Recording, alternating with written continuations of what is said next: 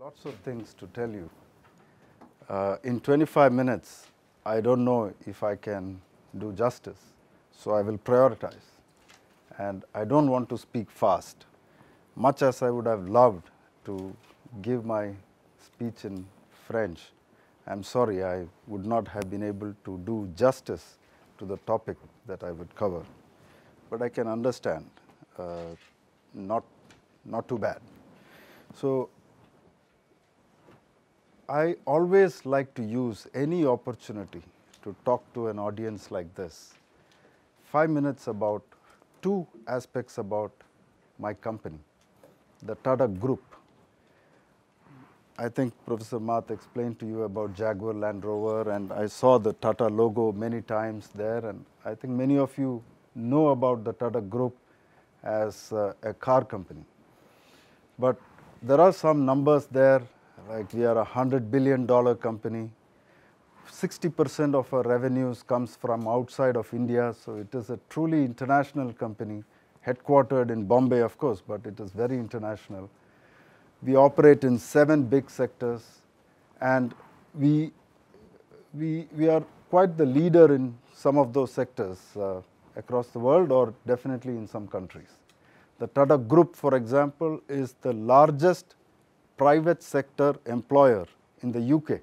Not many people know that. Of course, it is very large in India. We are about 480,000 people totally, employees of the Tata Group. Slightly larger than Sodexo, if I may say. But leave aside all these numbers, 100 billion, 60% international, 7 sectors, 110 companies, leave all of that. 2 things about the Tata Group. I like to use any opportunity to explain about it. One is the shareholding structure of the group. Even though the holding company is called Tata Sons, and it looks like a very family-oriented company, just 2% of the holding is by anyone having the name Tata. There are others who have 10%, 12%. There is one other group. But otherwise, 67% of the shareholding of this holding company is actually charitable trusts. So this is a unique arrangement because while we as individual companies, all the 110 companies, we are very competitive in the market. We are a for-profit company. We don't do charity. Of course, we have our own corporate social responsibility budget under which we do charitable work and so on. But as a company, we are for-profit, we are highly competitive, and we mean business. And we want to give best value and service to our customers. But all the profits that these individual companies make, when they get paid as dividends to the holding company, it is actually to run hospitals, educational institutes, laboratories, research and development, giving donations to various institutions. So this, I think, is a true definition of what is called a social enterprise. And this thing resonates especially in France. France having a lot of commitment to social equity, this aspect of the Tata Group, I always use any opportunity to explain. This is one point. The second point about the Tata Group is the trust with which this company is held across the world. There is a group called Reputation Institute, and they do surveys of more than 300,000 companies across the world, and they publish ranking of most trusted companies in the world. And the last survey they did, they ranked the Tata Group as the 11th most trusted company in the world. In the world. You cannot buy this ranking. By definition, Reputation Institute has a reputation to keep. They have a very audited methodology by which they do the survey. And we are very happy to be in the 11th across the world. Given that, as Professor Mathe was saying, India is a very mysterious country. It has all those bureaucracy invented by the French but perfected by India. And And corruption. There is a corruption perception index, which is also done, I think, by some global organization, UN or World Bank. And they rank India quite low in that. It's, I think, about 90, 95 in the ranking as most corrupt company, most corrupt country. Just imagine, in a situation where you have to operate in such an environment with bureaucracy and corruption, the company, the Tata Group, and it's not just one company in Tata Group or 5 companies in Tata Group. It is the entire Tata Group is ranked as 11th most trusted company in the world. So those are 2 things about the Tata Group I always like to explain. Now, about Tata Consultancy Services, the company I represent, and I have been in this company now for 20 years. Many of you wouldn't have heard maybe about it. But we are also very large. We are among the big 4, just like there used to be this big 6 and that became big 4 and so on for the accounting and auditing industry. There is a ranking that is published by Brand Finance of the big 4 in the IT across the world. And TCS ranks among the big 4 as a brand, which is that if I were to take the name TCS to the market and I was to auction it amongst you, and you were all to bid for it, you would bid $5 billion to just have the name TCS, to buy the name. And that puts us amongst the top 4 of IT brands in the world. So this is on the branding side. We are about 280,000 people across the world. We do about $12 billion of turnover. But an interesting point about the TCS company, I want all of you to know, is one figure there, which is 98.6%. And what does that represent? It is every year we grow by about 15 to 20%, depending on a good year or bad year. And if we increase by 2 billion in a year, it means 98.6% of that 2 billion is coming from our existing customers. So we have large banks, large retailers, large utilities as our customers, and every year we are growing in those same accounts, which shows to you, beyond all those numbers, 12 billion, 280,000 people operating in 44 countries, it doesn't matter. It is the trust that our customers have in us, which represents that 98.6% repeat business that comes every year from them. So this is about TCS. TCS in France. We have been here for a long time. We have been there since 1992. But we were represented by an agency. So we were not directly present in France. And for a long time it was like that. And in 2006, we decided to become direct. And we bought over that agency. We acquired that company. But then that was 2007. And then the crisis was there and everyone was conserving cash, so we also conserved it.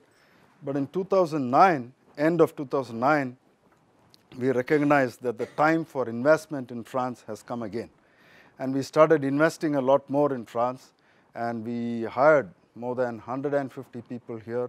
We got a lot of new customers, and we opened up a center in Lille. We expanded our office in France. We did major events here. We started executing projects and got a lot of experience in doing projects, large projects in France. And that created a very good management pool for us. And we did something very big earlier this year. In April, we announced the acquisition of a French company here. And in July 1st, we actually merged. We bought the company. It is about 1,200 people in France. It's a company called Alti. And right now, we are in the heart of the integration project. It is going very well, I must say, and a lot of positive effects. And we have had our major successes in jointly winning projects in some very large groups. And I'm sure some of you may be working in those large groups. So it's a pleasure to tell you this very positive news. We are right now hiring. We have a target that by end of December, we want to hire more than 170 net new people in France, which means there was some likely attrition that will happen. And to manage that, I want to hire nearly 200, 210 people. so that I have a net of 170. So that's about TCS, Tata Group, and TCS in France.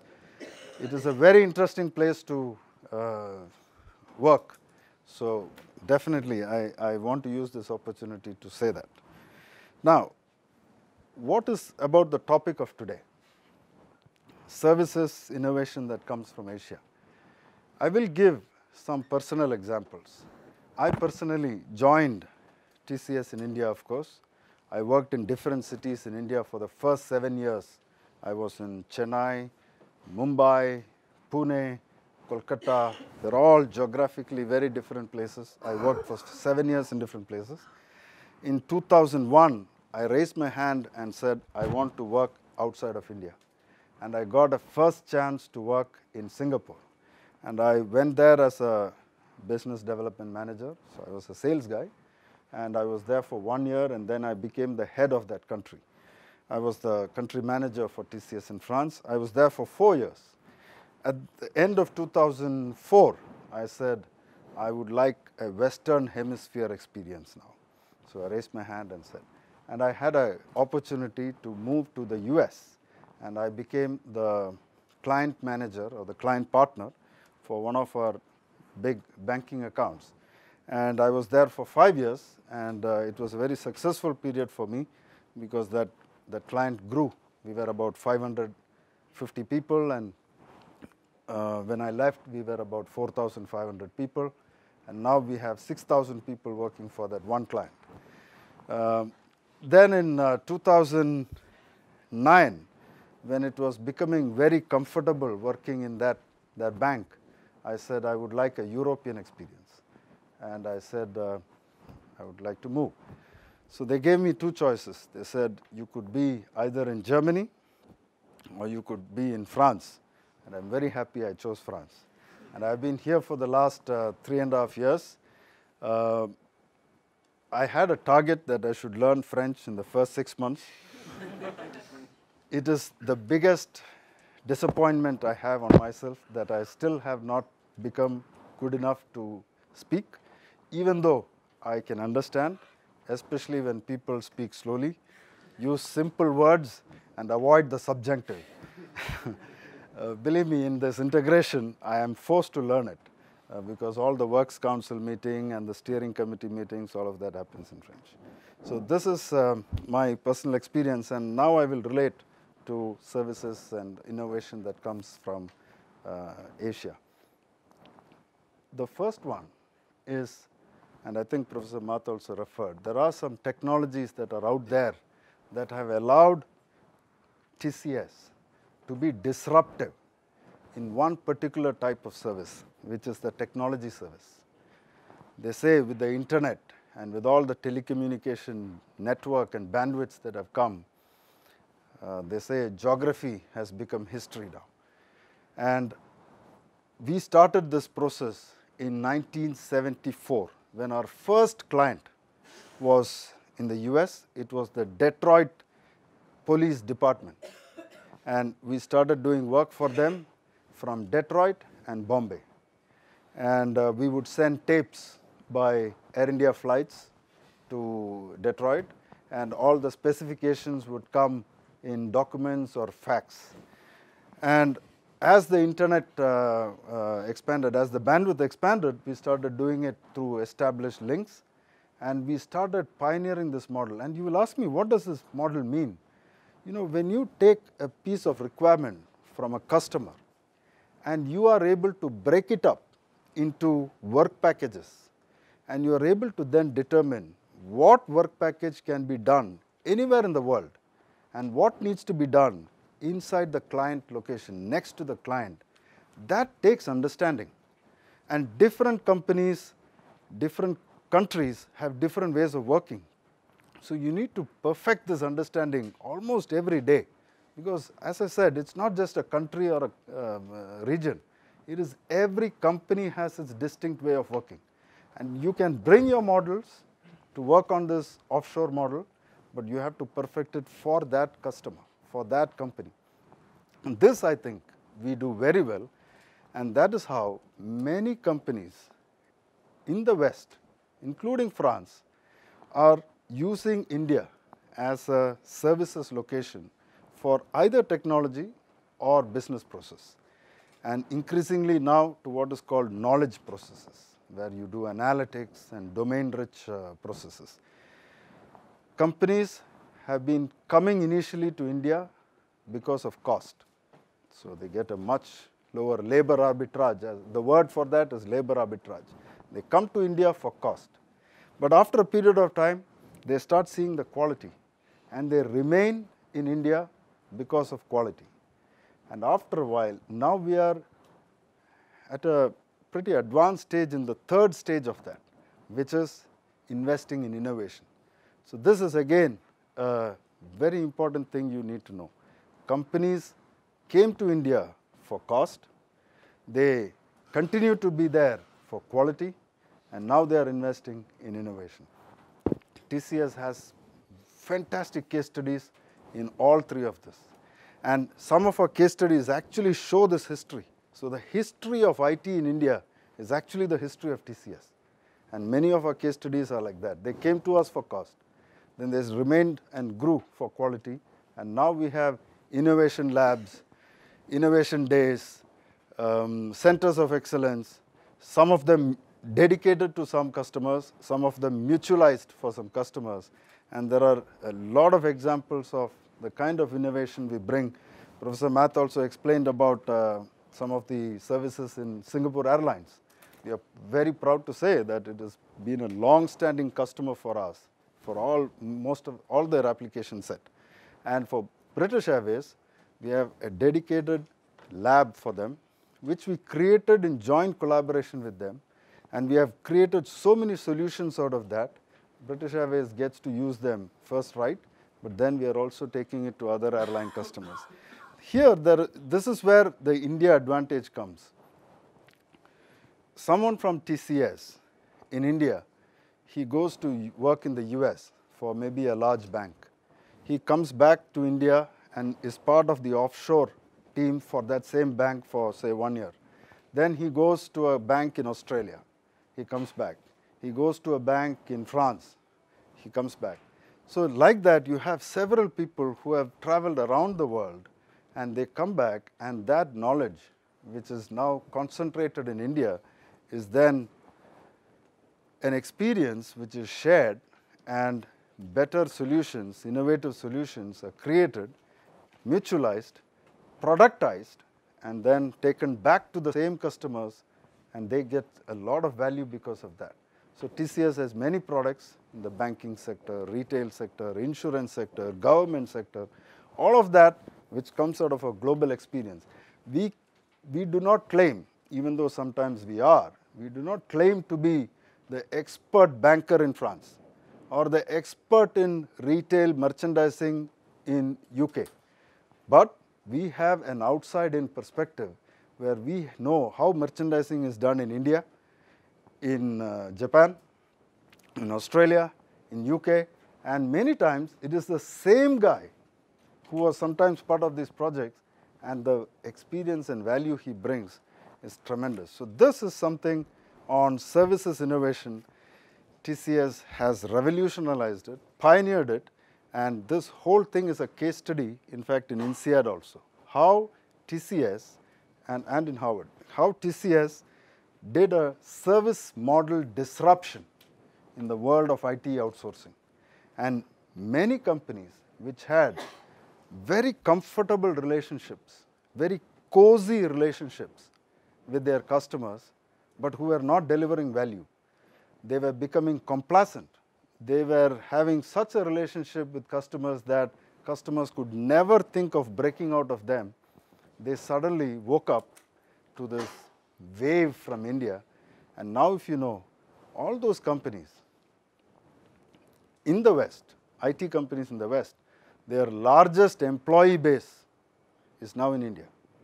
CAP, for example, IBM, for example, Accenture, for example. You take their entire organization employee strength and you see their India percentage, it is the largest, in some cases even more than 50%. This is one example of services innovation that I think TCS has brought. switching to another area, because you are not only interested to know about outsourcing and IT and so on. Happy to answer any questions on that. But switching to another topic on this is what are the other services that are being done in India which maybe is more global, which can be taken to the globe. Firstly, anything in India has to be at a bigger scale because sheer demographics. And some of the solutions you have to take to India have to operate at a cost which is significantly lower than what you would have done in a developed nation. There are many examples, TCS examples, non-TCS examples. I will give you a couple of things that TCS is doing and a couple which others are doing. Firstly, on agriculture and fisheries, as Professor Mathe said, it is still a major industry. Unlike 6% in France or less than that in France, the sector that works in agriculture is nearly 30%. So a lot of poor people, small land holdings, very uneconomical scale. So, but they need access to information. They need to become efficient. And we have created technology-based solutions for them which makes them more efficient. They can access information on weather patterns. They can access information on the market prices, not just in the nearest market, but in surrounding regions. So now the farmer has control over where to sell. He is not dependent on the middleman, as they say. And earlier he was always a slave to the middleman, and now technology has allowed him to free himself of the middleman who was eating the maximum margin, not the farmer. And now the power has shifted. There is a mobile-based application we devised. It is already successfully running for farmers. Now we have taken it and put it for fishermen. So now it is not just weather patterns, but it will also advise you what is the best time to go out to fish, because you can maximize the catch. So this is one example. Similarly for health, again, India, it has planet-scale problems in that continent. We are a continent by ourselves. 1.1 billion people with 28 states and 7 territories. So it's about 32 different regions, each of them having its own legislature, parliament, each state having its own parliament, mostly own language, different type of food. The clothes we wear in different states are different. The food we eat are different. The way we conduct marriage, birthday, anniversary, death functions, they are different. The gods that we pray to are different. So it is a continent by itself. And many of these problems, poverty, access to health, access to education, it is important for us to address it at India level and at each state level. So again, TCS does a lot of work on this. And why I am saying this is because some of the things that we do there is applicable for other countries, not in France maybe, but in Africa, in other parts of Asia. And the South-South cooperation, I think it is greatly enabled because of that. For example, we have an adult literacy program which we have created a functional literacy module. You don't learn grammar in that program. You don't learn the root meaning of words in that program. You don't learn complex usage and phrases and verbs. You learn how to go to a bank and cash a check. You learn how to go and do shopping. You learn how to go and fill up a form at a government office. And there is this module which is digitized in almost all the languages in India, outside of India in Spanish and 2 African languages. And this is being used by voluntary agencies to roll out literacy across India. And this is part of our mission. All of this is done free of cost by TCS in India, and the software is free for any NGO, non-government organization, to take and deploy wherever they want. We, of course, give them the starter kit and some training around that. So while this is all to help India and maybe other regions which are similar to India, like Nigeria, like other population centers which are heavy, and there is one aspect about it which I think is relevant for even Western nations, which is that most of the solutions that we are developing is on the latest technology, because we had the good fortune of maybe missing the earlier waves of technology. So when mainframes were there, we had just 2 mainframes in 1974 in the whole of India, and we missed that. Banks, insurance companies, they were resisting computerization. And there was a big socialist trend in the government where it said, no, we should keep all of this job-destructing devices out of India. So we missed that bus of mainframes, of client servers. And when India opened up in 91, slowly all of this opened up.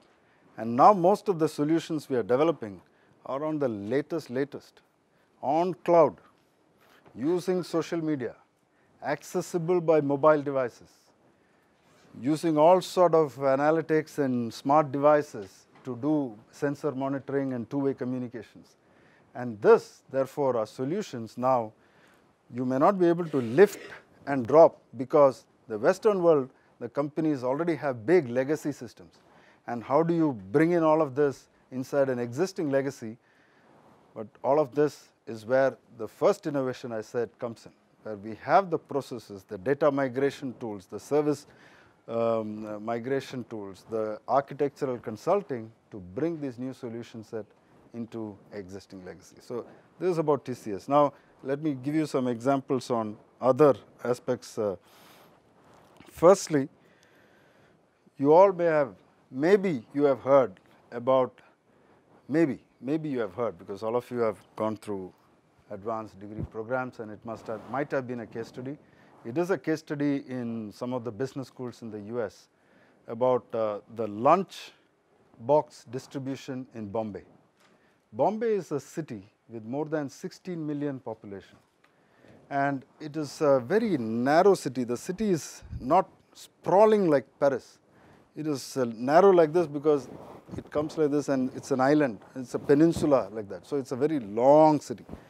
So distance for traveling is very high, commuting. So people have to leave their house at about 7:15 to reach their office by 9:30 and so on. And the Indians love hot homemade lunch, but they can't have their wives getting up at 5 o'clock cooking and packing it so that he can take it with him at 7, and by then it is cold. So there is this set of people in Bombay whose only job is to go at 10:30, 11 to all these houses in the suburbs who pick up these lunch boxes which have color coding on them, color and numeric coding on them, labeled. And it is a very complex supply chain because it has to be picked up from several places, and all of them have to go and get distributed in several office towers, thousands of office towers across the south of Bombay, which is the office commercial complex. They operate at 6 sigma efficiency, which means in 1 million boxes, 6 goes wrong. It is a classic case study. And it is not an organization with one CEO, with a board of directors and so on. It is just a lot of people who came together, set it up as a cooperative, and they operated. And the head of that cooperative was invited to speak at Harvard, and he won some awards on that. All of this using processes. They didn't learn Six Sigma from GE. They just operated at that level. And then they said, oh, you are Six Sigma certified. So you see all of these innovations coming from India. There are lots more like this. In TCS, we took some basic available technology and created, 5 years ago, it was the biggest supercomputer in Asia. until China bought a computer and it became the biggest one. But otherwise, 5 years ago, without importing any supercomputer chipset, with available chipsets in the market, TCS created the largest supercomputer in Asia. Similarly, in Tata Power, 2 engineers, because in India, power is also a big problem. Education, health, power, access to food, spoilage, all of these are problems. Power distribution is a big problem. And when there is wastage in the transmission, theft and wastage, it is a big issue. And Tata Power, 2 engineers, they came up with a software-based solution to distribute power to minimize transmission losses. They never talked about it, they just did it. And then the chief operating officer of Tata Power heard about it and said, why don't you write a paper? And they wrote a paper and they submitted it to their body, whatever is the industry body for these electrical engineers. And that paper got selected to be presented at their international conference, which happened last year in Paris. So simple things that we do, which we sometimes don't recognize ourselves, get international acclaim. Siemens, when they set up their research lab in India, and they were developing some devices for scanning, body scans. In India, the cost of that to get the same precision picture was so high, it couldn't have been sold in India. So some engineers working in that company, they came up with a software-based solution to perfect the image. So it is using some cheaper lens, but you take it and use software to perfect the image and maintain the verity of the image. And now that solution, they are incorporating into their products across the world. So similarly, another medical devices company, and there is a TCS project. They wanted to launch a stapler, medical stapler in India. You have wounds, you just staple. And the cost of that for India was not affordable for the vast population of India. So we did a project for them. How can we make this affordable for the people in India? Of course, we looked at replacing some materials. Of course, we looked at local sourcing. Of course, we looked at innovative design so that ease of manufacture is simplified and so on. Of course, we did all of that. But can one of you guess what really made the difference in price? We brought the price down by 1 by 5 times. So if it was 10, it became 2. Can one of you try to imagine what could have been the solution there? In the West, people use these staplers and they throw it away. It is never reused. What we did was we perfected a model for reuse, which meant we had to redesign the stapler so that it was easy to be sanitized, sterilized in the same type of sterilization equipment that would be available in a normal clinic in India. Not the sophisticated, big, large hospitals, but a sterilization equipment in a normal hospital in India. And because of that design, we are able to reuse that stapler after sterilization 3 times. And that brought the price down by 1 by 5 times. There is also a very funny example of reuse. It's really not a services innovation, but you could say that. Restaurants in India serve a very interesting drink called lassi. It's many of you have heard of this. And it's a very complex process. You have to mix it. You have to do a lot of mixing to get the real consistent feel of it. And depending upon the flavors, you have to mix it a long time. It was a labor-intensive process. And you have these mixers which you can use to save on time, but then it's not very effective. It is a market out there where somebody could have come up with a lassi making machine and sold it to so many food stall vendors across India. It's such a popular drink, especially in the north. But you know what some enterprising people did? They just bought a washing machine. And they converted that washing machine into a lassi making machine. Of course, it's not that in the night they use it for washing machine and day they please don't worry about it. But these are Frugal innovation. I think all of you may have seen some words like that. Frugal innovation.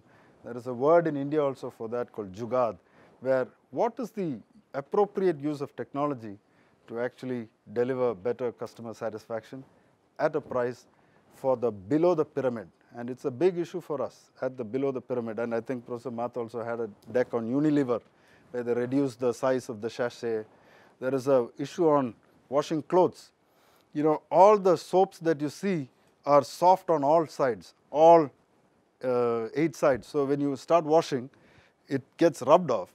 So Hindustan Lever, the division there, they just decided to hard code one of the surface so that you can maximize the use till the end.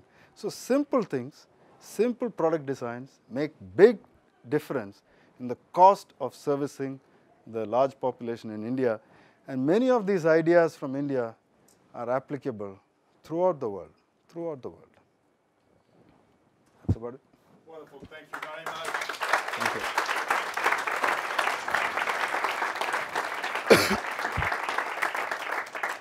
Well, it's truly inspiring discussion on TCS and Tata in general, and I learned a lot, and I'm sure that we'll have to come back to ESSEC main campus to also explain to the student in general some of things. Now, I understand you may have to leave earlier than planned, so as opposed to what we do usually, which is to push the question to the end, we might handle a couple of questions now. So, s'il y a quelques questions, il faudrait les évoquer maintenant, contrairement à ce qu'on fait habituellement, parce que Monsieur Narayanan ne peut pas rester toute la matinée. D'habitude, on repousse les questions plus tard. Mais depuis longtemps. I'm sorry to do this, but I really have to. I have to leave for a flight to India. C'est très compréhensible. Donc, est-ce qu'il y a des questions immédiates qu'il ne faudrait pas louper? C'est vrai qu'il y en a beaucoup. La difficulté, c'est d'avoir la première. C'est pareil. Oui, merci.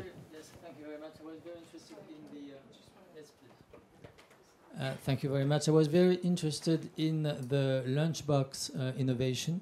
Is there some site where this is explained, where we have details on it?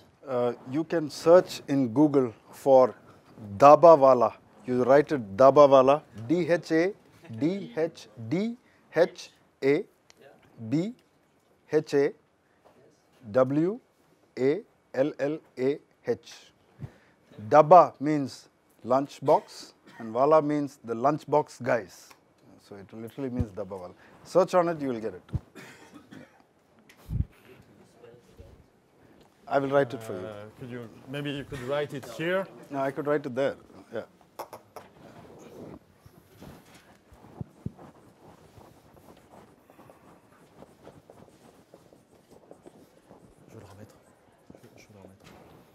It literally means the lunchbox boys.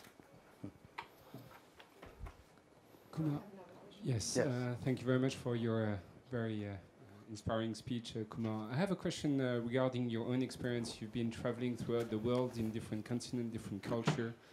You know, it's 4 years, almost 4 years you're in France. What can you say about how important is the culture regarding innovation? You mentioned a lot about India. What's your view on the French culture and its role in innovation? It is important. I agree. Culture definitely is a very important construct, and to give you the context, that is precisely the reason that we decided to invest and buy this company. We paid 75 million for that company. It's a fantastic company, and we feel it is important because we have to address the culture. All that global experience we have back in India, it is mostly in English, but the French, if they have to tap into that global experience, they have to do it, and we have an obligation to bring it to them in an easy manner. And that is the reason why we have this 1,200 more people now who can be the ambassadors for this global experience. So we recognize the need for cultural proximity and its relation to doing business, including innovation. Now, it's a very, sometimes I don't want to get into stereotypical, situational answers, but people ask that is one culture more innovative than other and so on. I don't have a statistical view of it. On a personal view of it, I feel that it's all about openness. And if people are open to new ideas streaming into their minds, then they become more innovative, out of the box thinking and all of that. And I feel in France has been a country which has created so many technologies. It is, for example, some of the film industry, the way when a ball rolls, how the shadow of that ball should also follow the rolling ball when it is animated was a design done by in France. Similarly, Alcatel, they created some fantastic technologies on two-way radio communications. So all of, and there's so much on nuclear field, on tunneling, on fast trains and so on. So it has been a very innovative country. So I don't, for one moment, I would say that another country has been more innovative than France and so on. If France needs to continue on its trend of innovation, I think now it is time to also be open to new ideas coming from wherever and cycling it into the innovation engine, which already France has an experience of. So I think France is quite innovative. I think in terms of values, the importance of inventing and the importance of creativity in the mind of the people always been there and still is there. But the implementation is sometimes more laborious because it's less in our culture, I believe. Une dernière question peut-être? On sait éventuellement. Hein? Oui. Alexandra Domar, thank you very much. My question is, I worked for a large French financial service group. I went abroad. I came back to France. It was as if I had never gone. I had changed a lot, but and I happened to come back in a very similar job, and people thought I'd been abroad to learn a new language. It was kind of a vacation. My question is, how do you, and it happens for a lot of people around that go in different cultures and live things and come back to head office, and you missed a bit of the political rat race. How does Tata manage to exploit, you used the term ambassador for people who go abroad. How can they come back and share their experience?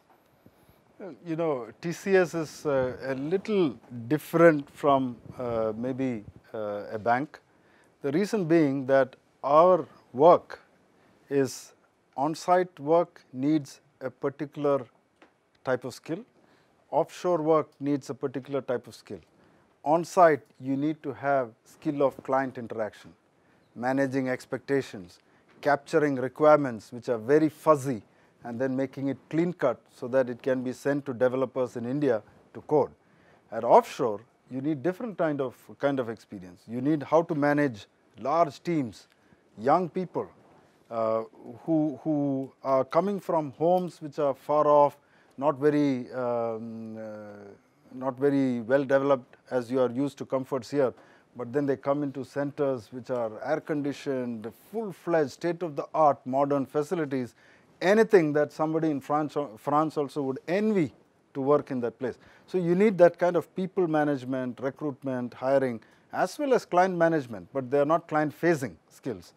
So it's different, and when for example, I definitely will go back to India.